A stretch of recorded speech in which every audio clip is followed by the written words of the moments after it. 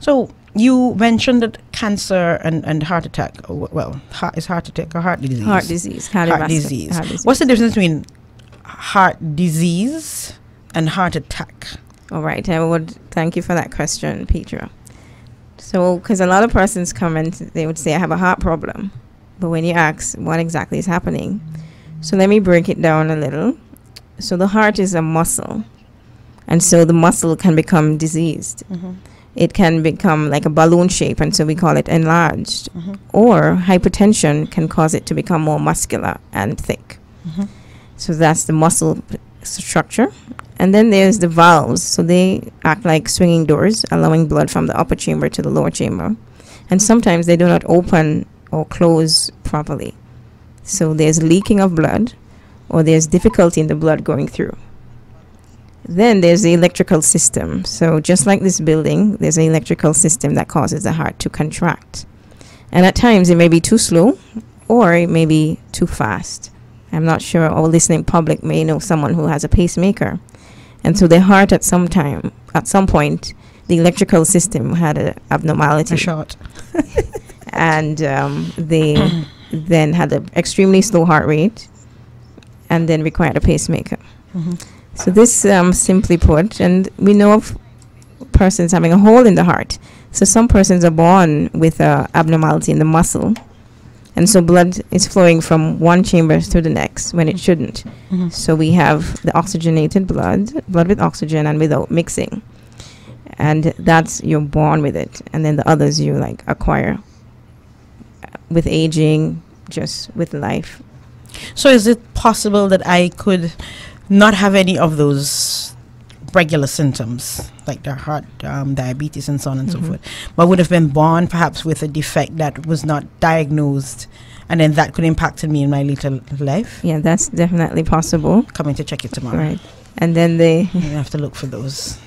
Yeah, the heart attack you asked me also. So this is the heart artery. So these are the blood vessels providing blood to the heart muscle.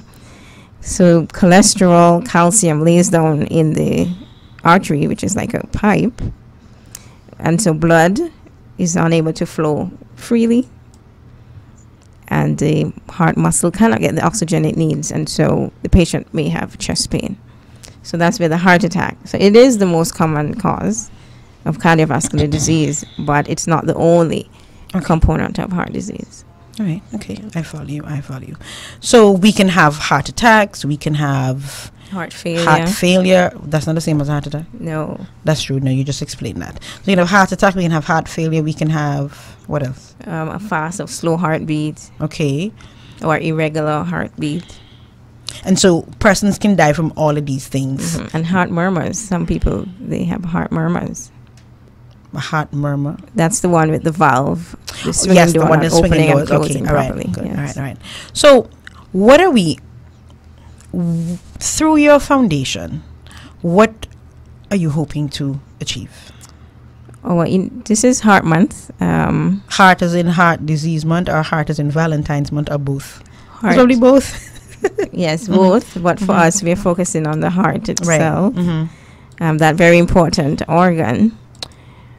We want to, our first goal is to have this awareness. We'd like to thank you for having me on the show. Persons need to, and our theme is mind your heart.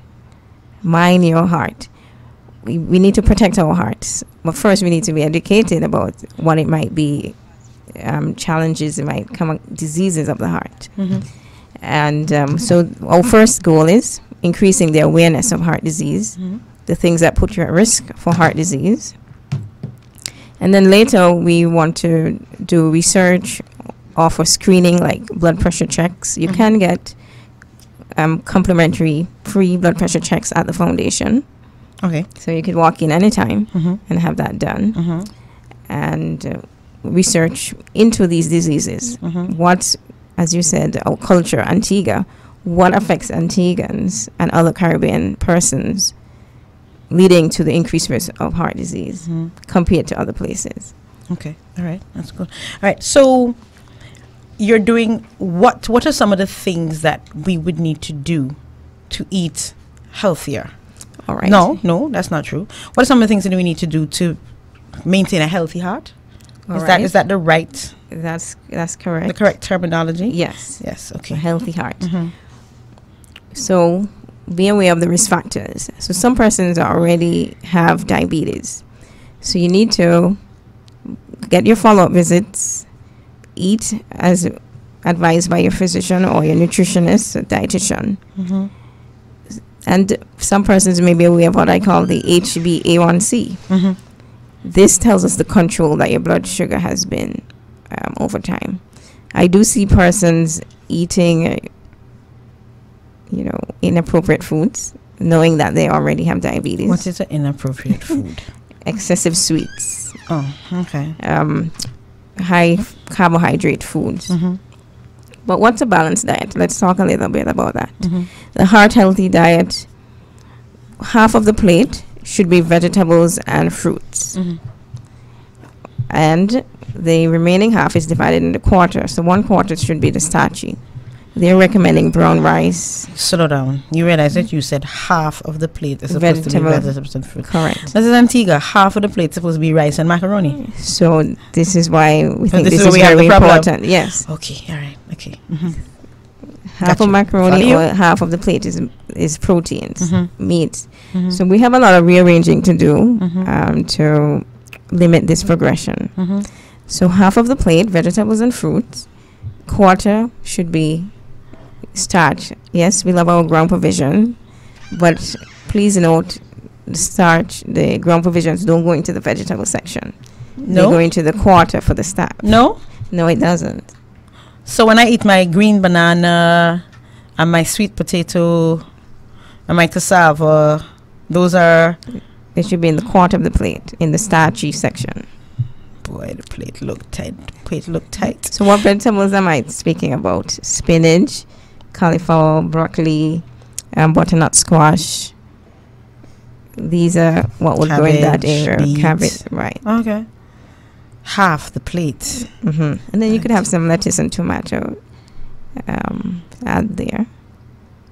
So how regularly you eat when you have half your plate being vegetables? 3 meals. That's it? No Yes. snacking? Maybe a fruit, an extra fruit. And don't forget water.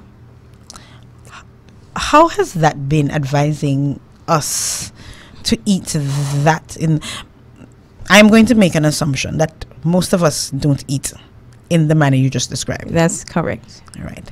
So how has it been, that process of re-education, for want of a better word? I think persons are more receptive. They are alarmed that persons are just dying suddenly. Knowing heart disease might have been the underlying thing. More persons I do see exercising more often. We Joining with exercise groups for seasons. like carnival. Yes. But that's a I'm help. kidding, I would want us to continue it a bit longer. Okay. All right. Right. So, and I didn't tell you the remaining quarter proteins, fish and poultry. Quarter. Yes, remember it was half, and then we divided into quarter. Oh man, your plate, Antigua plate, having 150% then when it comes to that. So I'm belaboring this. So like alcohol. Yes. What role does alcohol play in heart disease, if any? It does. It can cause dilation of the heart muscle, leading to heart failure. What's the point of having all these good things and then you're going to tell me extreme moderation? Moderation, it has to be. Extreme. This sounds like extreme moderation. No, moderation. Okay, fine. Okay, fine. So we are being encouraged to eat healthier. Correct. So how does that put us in terms of the fact that we have a lot of events in Antigua, and our events are food and liquid, alcohol driven.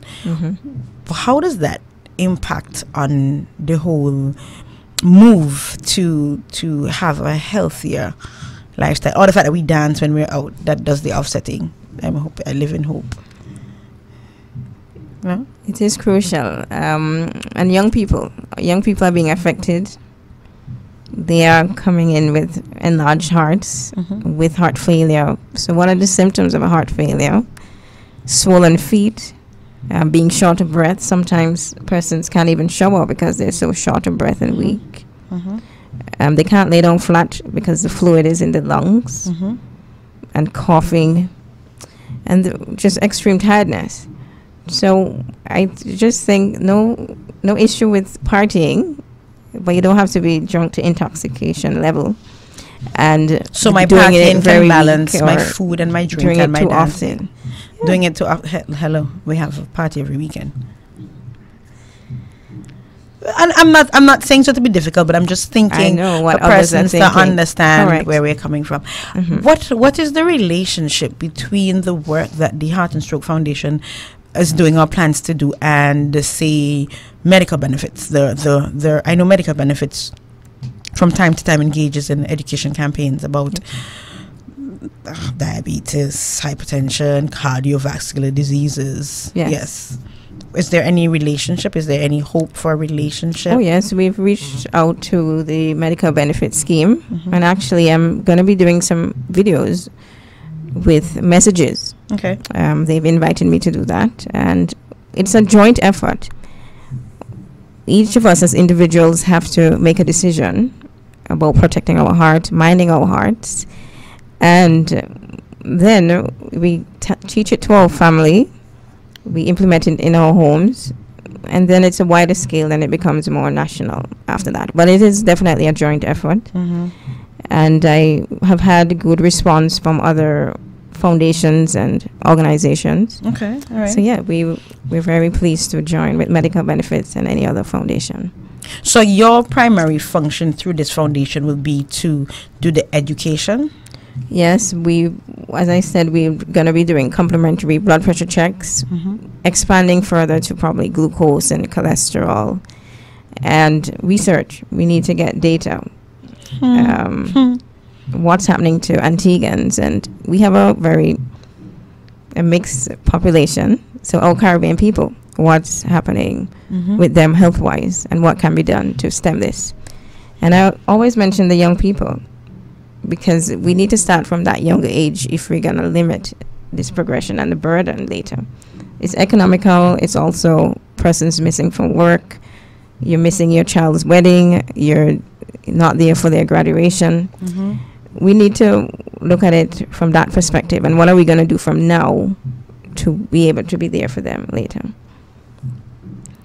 Okay. You mentioned earlier the numbers. No, before I get to the numbers, we've been speaking to you, but I'm assuming there are other members of the foundation. Correct. Your board members you'd care to share, or that's not important? I do want to highlight them. They've come on board very willingly, been very available. And Valerie Gonzalez Barrero, she's our PRO and also one of the founding members. BJ Tilwani. He's a businessman, but you need a diverse group of people. Of course. Sumita Baluja, she's a wellness coordinator. Right. And Dr. Rashida Williams, she's a general practitioner. Okay. So this is my board. And I want to say a special thank you to them. And we have some other sponsors who've come on board in the early stages, but others also very willing to support us going forward. All right. Do you go out to churches if they want to have talks, yes. community engagements? I know you mentioned that you have the blood testing, the blood pressure testing at the office for the foundation. Yes. But let's say persons want to do that in their community. Can they reach out to you? Yes, I've been doing many of these reaching out even before the foundation. Okay. They could just write me a letter or call the foundation, and then I try and schedule around their dates. But it's something and the foundation, as a foundation, we're very willing and open to doing. What's the number that they could reach the foundation at? 462-4973. 462-4973. All right. You mentioned earlier that the heart diseases are as prevalent or sometimes more prevalent than cancer. What are our numbers like, and how do we compare regionally and even internationally? Well, internationally, it's a scary trend. In the U.S., we know of the obesity epidemic, and heart disease is number one there. And so the international data is actually showing that cardiovascular disease or heart disease is the number one cause of death. Okay. Regionally, it is also a major issue. So most countries, it is the same thing that's seen. So the regional level, we need to be very aggressive about it. Bahamas has recently said no soft drinks, no sodas in the schools. And I think Grenada also might have done that recently. So we Do all you think that's something steps that we could manfully move to? How we? Because I'm thinking most of our vendors, especially around the schools, that's what they that's how they make their bread. So if we were to tell them no sodas and the other things perhaps would be comparatively more expensive. I'm looking at the other side because you want a healthier nation indeed. But then there's the cost of the economic cost. Who pays that cost? I think maybe the duties have some of these costs a bit higher, so maybe the government could do something about that and encourage more natural drinks and the juices that might be coming in, apple juices, orange juices, and have price control. So perfect. All right. Is there anything in particular that you'd like to share in terms of, ladies and gentlemen, you're listening to We're the Ones on Point FM, and this is your host, Petra Williams, and I'm speaking with Dr. Meade of the Heart and Stroke Foundation, and we're just looking at it's Heart Month, not to be confused with Valentine's Month, y'all, you commercialized people, and we're looking at the incidence of heart disease. And basically, she's sharing on the foundation that is on the ground now doing some work. And we're looking at some of the causes and some of the things that we can do to have healthier lifestyle so that your heart can last longer. Did I put that right? Yes, you did. Thanks. Right. So I did ask even before we move on to if you have anything you want to share, that I'd asked if you have an indication as to the numbers. I know you said that we are right there in terms of our rate internationally, but what the kind of numbers are we seeing on the ground in Antigua? All right. I did get some information from the Mount St. John's Medical Center, and they've in 2018 600 persons entering the emergency room at initial assessment were thought to have either a precursor to a heart attack or a heart attack itself. That's a lot of people. So it may be angina, yes. They came in with chest pain sounding like a heart attack and were actually diagnosed with a heart attack or angina. Okay. So 600, it is pretty significant. That is, yes, it is very significant. All right, so is there anything that you'd like to, that I may have missed in my questions, that you would like to share with our listening and viewing public? Okay, I want us all to, as individuals, make a decision about what we're going to do. Too many times, persons, I'm not going to the doctor, but they not even willing to get their blood pressure checks. And hypertension is only diagnosed when the blood pressure reading is known. So it's called a silent killer. And because it creeps up on you, you're fine, you go to work, you come home, you do everything as usual until you get a stroke. Right. So it's bruised and grows and increases while it's not causing you any symptoms. And or your heart is enlarging, or your kidneys are under this excessive pressure, and then you need dialysis. So a lot of people come to the emergency room pretty ill, or stroke, or now they suddenly need dialysis because they never even got a blood pressure checked. They've never had any blood work done. And these are emergency cases where we could have detected it earlier. Medication, taking the medications, yes, they have side effects, some of them, but by and large, many persons don't have any issues. But if you do have a problem, speak to your physician about it. There are many options. It can be switched, the dose can be decreased. There are many options. So it's really want to encourage discussion with your physician. So in other words, you're saying make sure that you get regular checkups. Yes. And when you have your medication, take it. Yes. And if you have any issues, check with your doctor. Correct.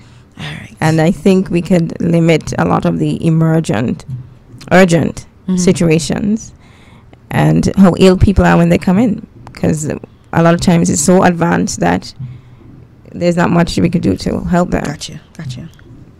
All right. So, ladies and gentlemen, there you have it. We've just completed our first interview for the afternoon. And Mind Your Heart. And with the theme, Mind Your Heart, from the Heart and Stroke Foundation with Dr. Meade. And I'm sure that we will be hearing lots more from her and her team throughout the course of this month. Heart Month, and for the rest of the year. I want to wish you the best. I'm looking at my slim self. My formerly slimmer self. I think I exercise enough, so I should cover it. But I'm going to come check my heart just to be on the safe side. Thank you very much, Doctor. You're very welcome, Petra. Thank you for having me as a representative of the foundation. My pleasure. Jump up and dance, we're in the middle of the carnival. We are the ones to pop the bacchanal. We are the ones to make you jump up and dance, working to make this